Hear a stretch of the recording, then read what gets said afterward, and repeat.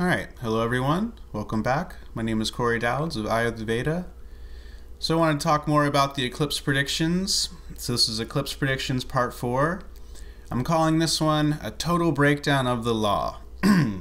Because that is basically what we are witnessing right now, with the lunar nodes and these eclipses obstructing the signs of Gemini and Sagittarius. These are really the signs of the law and the rules. Gemini symbolizes the rules that, we play the game by. It represents the rule book. Learning your ABCs, learning the proper rules of grammar, this and that. Sagittarius has more to do with the moral laws, but in the higher laws and the divine laws, and also the laws like karma, cause and effect, and so forth. And it also has to do with cultural laws that we all agree upon. So in China, everyone has a different culture there, so they'll agree upon different rules than in America, and so forth. That's ruled by Sagittarius. All these afflictions, Sagittarius is not doing well right now. And as a result, we're having a total breakdown of the law, basically. And there's a lot of talk of revolution and this and that, and you can't really blame people for talking about that, because it just seems like our culture, our ninth house, our Sagittarius, is kind of failing us at this time. And so I talked a lot about that previously, that same kind of idea. And I talked about the changing of the guard and all this, and so now there's sort of this other element of it that's still emphasizing a lot of changes going on in our culture and the higher levels of our culture.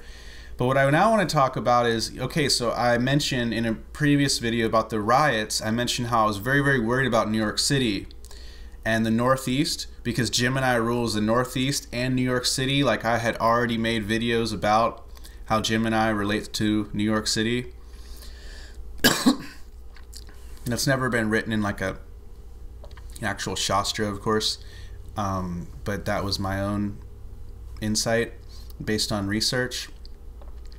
And sure enough, it seems to be holding up true, because I'll go ahead and play this clip where I said how I was very concerned about New York City and the Northeast and expected some ugly news stories to happen. Minneapolis is the twin city. Gemini is the sign of the twins. Gemini also rules cities in general, so all these cities have been getting lit up, but especially Minneapolis, the twin city. Gemini also can rule the northeast direction, so I was concerned about New York City going on. I know there was a lot that's gone on in New York City, and I haven't even had time to read all the reports, but we are probably going to see more scary events going on in New York City as well, to be honest with you. Alright, so you saw the clip where I was saying how I was very, very concerned about New York City during this eclipse. Well, as it turns out, there have been so many shootings, so much violence across the nation. So I'm not acting like it just happened in the Northeast. I don't even have the time or the ability and the research ability and capacity to really go through all the different shootings that have gone on. And there have even been a lot of black people that have been hanged and stuff as reactions to all these riots and stuff. There was a black kid that was hanged in Texas and various other places. But corruption's on both sides, and I want to be 100% clear about that there is a ton of corruption within the Black Lives Matter movement. It's funded by a real-life Nazi, George Soros. I mean, hello. And then the other people who have basically started the movement are really proud Marxist, like communist people, and if you look into it, a lot of what they really want is to break down capitalism and set up more of this communist type of world that people don't really like. That's a lot harder to sell on people, so it's more easy to sell like this anti-fascist, like anyone that opposes them is fascist, but they're really opposing capitalism, which is not really as marketable, so they don't act like that. So there's a lot of corruption. We know how Antifa is now pretty much a terrorist organization. There is a ton of corruption in that, but there's a ton of corruption within the police department and the cops, and there really are still KKK groups that are within the police. So you can see from astrology that it's not a good time to be too political about your side, your chosen side. Don't get like that. Don't get caught up in just being like, oh, I choose my champion and I'm righteous and they're racist or they're, you know, whatever, this or that. It's not a wise time to do that. It's really an important time to think for yourself and to be really impartial, and just try to hear out both sides, because that's where Rahu's at. Gemini's actually is described as being two-faced, right? That's because it can see both sides. So you need to be like that now. You almost need to be more two-faced or impartial if there ever was a time. Sagittarius is very fanatical. It's just like my way or the highway, fire, like right or wrong. And you're seeing a lot of fanaticism that's very unhealthy.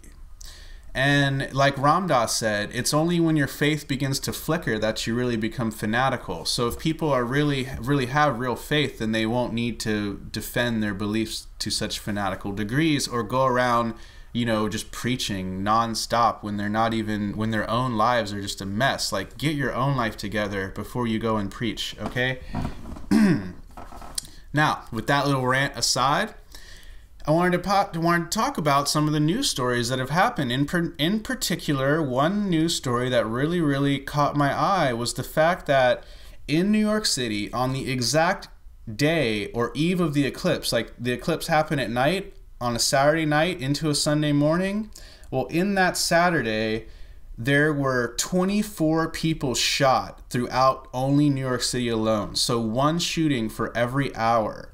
And there were 8 people shot within 9 hours in New York City. That's really weird, because Rahu rules the number 8 and Ketu rules the number 9. So they actually even gave their signature in that news article. So yeah, 24 people were shot throughout the city. 8 people were shot within 9 hours, and most of the shootings happened overnight. And the eclipse was happening from Saturday night into Sunday morning. Remember, Mars was really strong in this eclipse squaring the nodes and squaring Venus. Mars represents firepower and guns and violence and all that. And remember, Ketu was afflicted. So you can see that basically a lot of these shootings probably happened because of people getting way too heated up, way too fanatical, way too hot-headed, too much of this unhealthy fire, Ketu and Sag, and based off of something not true, like the debilitated Jupiter, not really getting the full picture. So we witnessed a lot of people getting shot in the city ruled by Gemini, New York City, in the Northeast. Remember, Gemini rules the Northeast. So that was really upsetting. You can see here in this article, 8 people shot in a bloody 9-hour stretch in New York City. It started at 7:20 p.m. on Saturday and didn't end until some point in the early morning. There were still 2 men and a woman were shot at 4:20 a.m. The eclipse was just about to end then.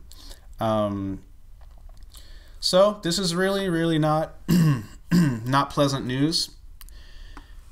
Of course, then now the New York Post also had to do an opinion editorial about why shootings are soaring across New York City, and it's because it's safe to carry again, and blah blah blah. And they didn't bother to ask an astrologer or anyone like that. Of course, just as usual, they decided to make it part of their own political spin agenda, like everyone wants to do.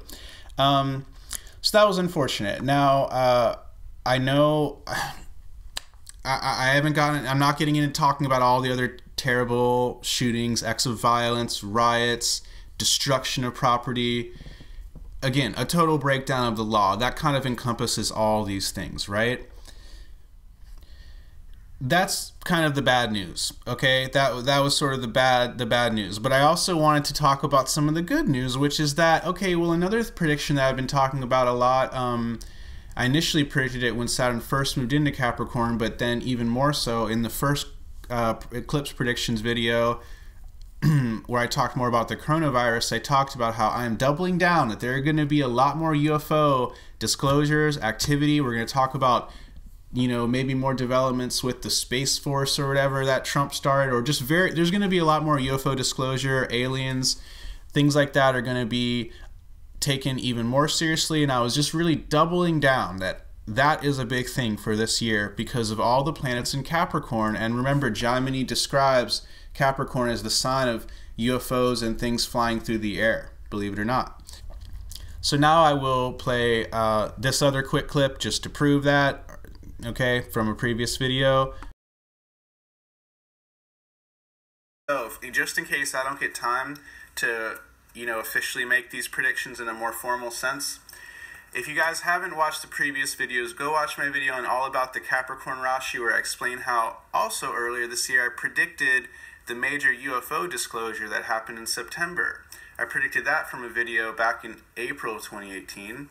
And I'm also predicting that there will be much more talk of UFOs, much more talk of deep space discoveries, much more talk of the space programs, talk of secret space programs, talk of the Space Force, all this stuff. There's going to be just so much more UFO disclosure and advancements in aviation and spacecraft, just like I was saying earlier, for the rest of the year, because Capricorn rules all of that stuff. And we have so much activity going on in Capricorn, and we're hanging out in a world where our phones have advanced so dramatically, but yet we're still flying in a thing that was built in the 70s. We're still flying in airplanes that were designed in the 70s, So it's also just logical that we need to make a lot of changes to aviation, to air travel.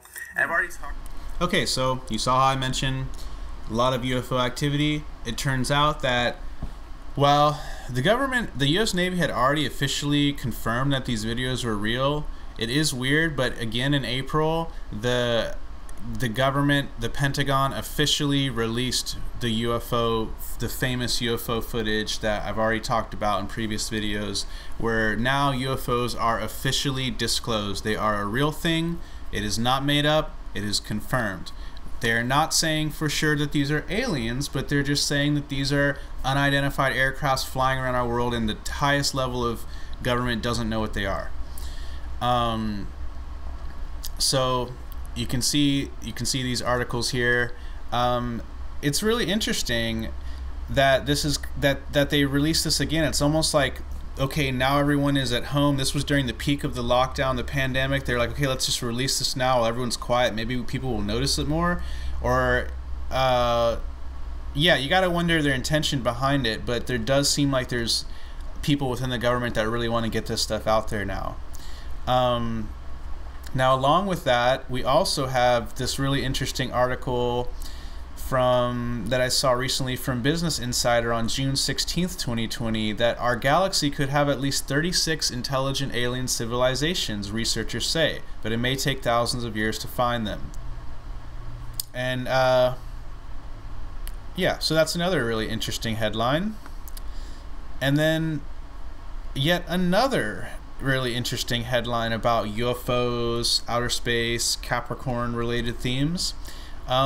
Scientists have discovered a new exoplanet around twice the size of the Earth, and it orbits a star at a distance that could allow life to thrive, according to the team. This was written on the 8th of June 2020. We see here, scientists have discovered a new star and planet that they believe are a mirror image of the Earth and our Sun. So again, this is big stuff. There's a lot of really big Capricorn related stories coming out in the news. And again, I wanted to end it on something positive because all those shootings are really awful. But another way of seeing all these eclipse changes is seeing that maybe the future cycles, our culture and our society are going to need to be in a position where they're more supportive of extraterrestrial life and UFOs. And so it's like a changing of the guard. Like I said, like in the previous videos, a lot of these old ideas are going away and a lot of new ideas are coming in. So I hope you guys can at least be positive. We're exploring outer space. We're gonna find intelligent life probably pretty soon. We're gonna, we're having new forms of aircraft to fly around in and all this stuff. Free energy devices were released and patented earlier this year. I've talked about that already. So it's a very, very interesting time. And I also think it's really funny because if we do find other planets, from the standpoint of an astrologer, the people who go to those planets will have to have that shown in their chart. So they'll probably have a lot of Capricorn stuff in their chart. But it'll be really fascinating when human beings are born on another planet, because once a human being is born on Mars or is born on Venus or even on a space station, what's that kid's chart going to be like? That's going to be really fascinating, because we're going to have to relearn astrology all over again, because all of a sudden Mars is not a planet, but the Earth is a planet in that child's consciousness. And anyways, I hope you guys, that gives you a fun idea, fun thing to speculate about. You know, if we do go to other planets, I'll have to relearn my whole job again, because I won't be able to read the charts, because I won't be reading it from Earth anymore. So that's quite interesting. All right, you guys, have fun. Take care. I've got a lot more videos I want to make, but I just only have so much time. If you want to donate, PayPal link below. I really appreciate it. All right, take care. Thanks, y'all. Bye.